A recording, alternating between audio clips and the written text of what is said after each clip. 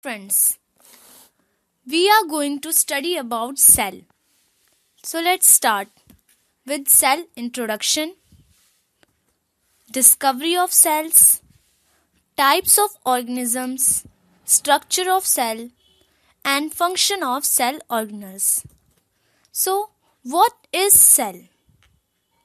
Cell is a basic structural and functional unit of living organisms. These may seem to be a very small and insignificant incident, but it is very important in the history of science.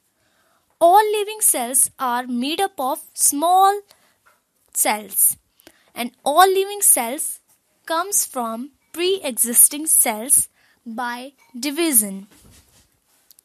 This picture, in which these box-like structure, these are cells. And inside these boxes, this circle black portion is nucleus, which controls the whole cell.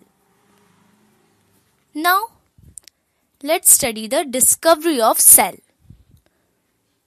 Robert Hooke, an English botanist, observed thin sections of cork under compound microscope and noticed honeycomb-like compartments. Robert Hooke's microscope. There is Robert Hooke microscope which was made by him. He discovered cell in 1665 by observing under his microscope. He examined a thin slice of bottle cork under his primitive microscope. He observed corks, honeycombed or porous structures.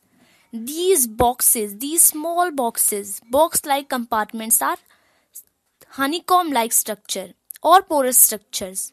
Hooke observed them. Hooke found porous structures to cork to resemble with monasteries and called these small units cells. Now, let's study types of organisms. The first one is unicellular organisms. So, what is unicellular? Uni means single. These organisms are made up of single cells. They do not need a male and female to reproduce.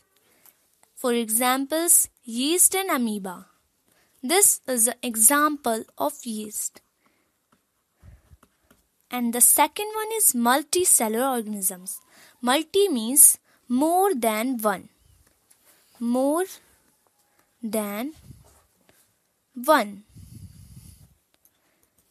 These are made up of multiple cells, multiple cells, like humans. They need a male and female to reproduce. For example, plants and humans. Now, let's differentiate between unicellular and multicellular organisms. So, in unicellular organisms, they are made up of single cells, and in multicellular organisms, they are made up of multiple cells. In unicellular organisms, single cell perform all life functions, and in multicellular organisms, specialized cells perform different functions. The offspring is identical. In unicellular organisms, the offspring is identical to the parents. And in multicellular organisms, offspring is different from parent but similar in some cases. Lifespan is short in unicellular organisms due to heavy load of work, and lifespan is long due to limited load of work for each cell type. Examples of unicellular organisms are amoeba, bacteria, and examples of multicellular organisms are humans and plants.